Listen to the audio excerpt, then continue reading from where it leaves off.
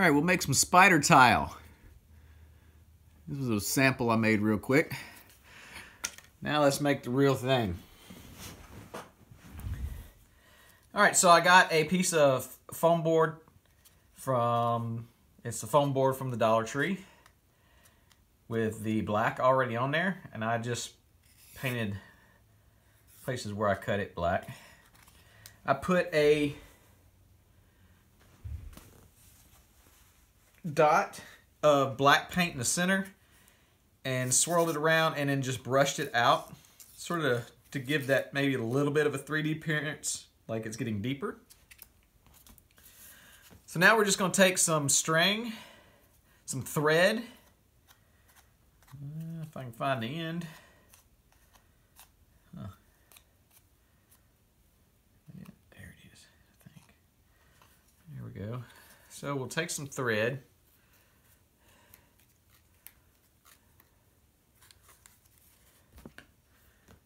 Cut that. And we'll just cut a couple pieces. Now we'll get the hot glue, and you just barely want to, just enough to dab it on, because you're using it's just really thin thread, so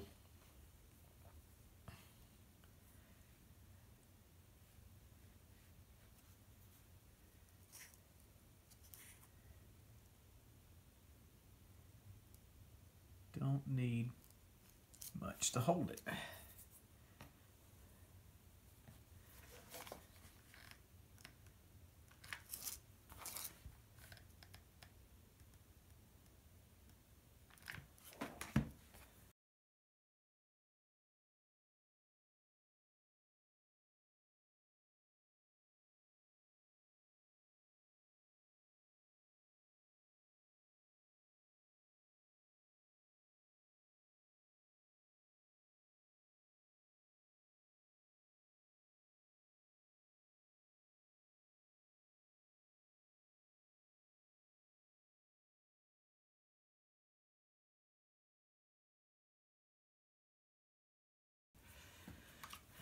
Alright, so now we'll just sort of dab it in the middle,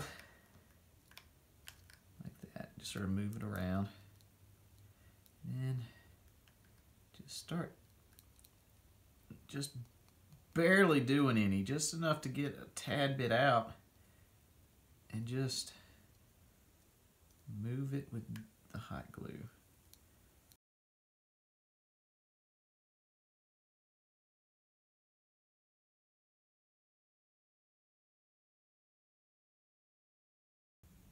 And just start on the corners here. We want to sort of round it off. We're going to go ahead and put some on the side and round it off, and then put it on the side, round it.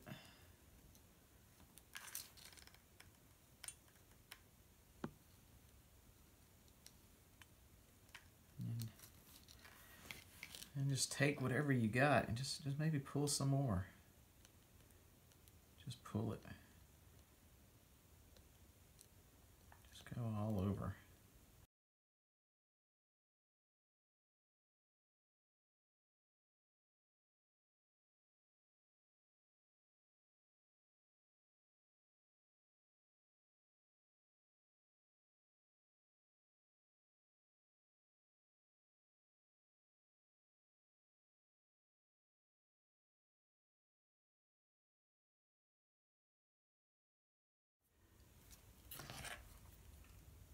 Now just clip your strings.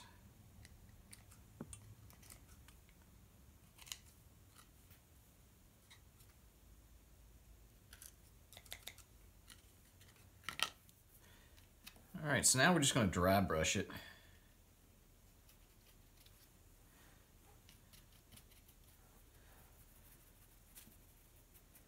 So get your white and just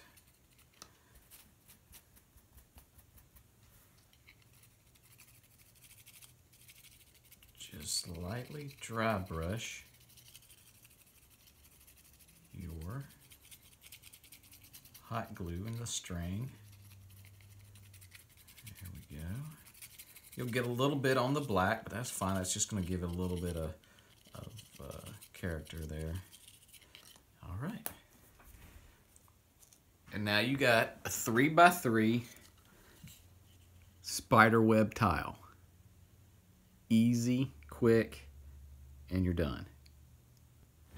All right, so I just basically sort of did the same thing I did with the 3x3 spider web.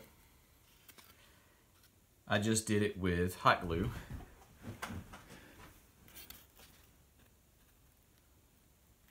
But I didn't use any string. I just did the hot glue, you know, spread it out, made circles.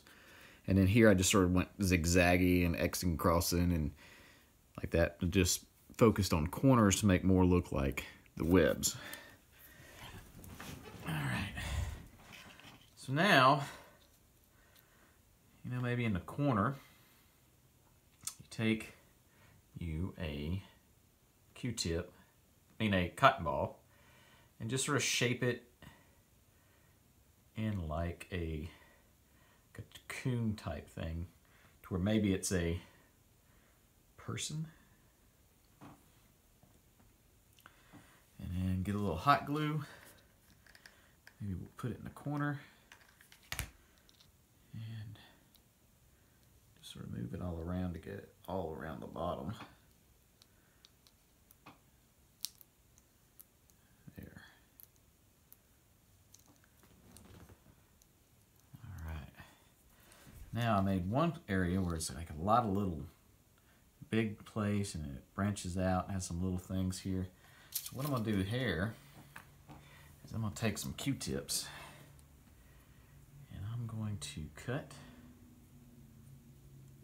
the tips of the Q-tips off. Send that flying. All right, sort of maybe fuzz it up just a little bit. And then where I had those, where they come out, I'm going to take a little dot and I'll stick that right there. All right. Do a little dot. Stick it on. Dot. Sorry if my hat got in the way.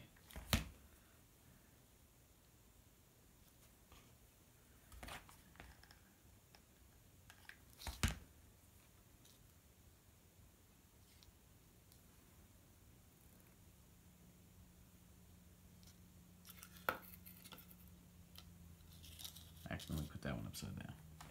All right, and maybe back here, you know, I can actually put like a couple together.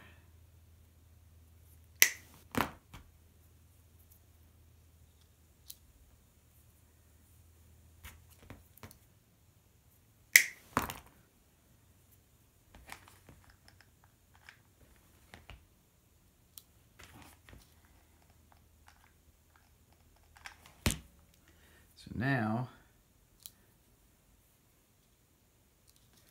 got a little spider layer, maybe some spider eggs, got some web traps maybe. Comrade that's been captured, and that's why you're going down there, hopefully to get to him before he gets eaten. And then you make these thin enough to where whatever dungeon tile you make, you can just place it on top and it doesn't really raise it too high, because they're nice and thin. All right, well that's the good old spider tiles.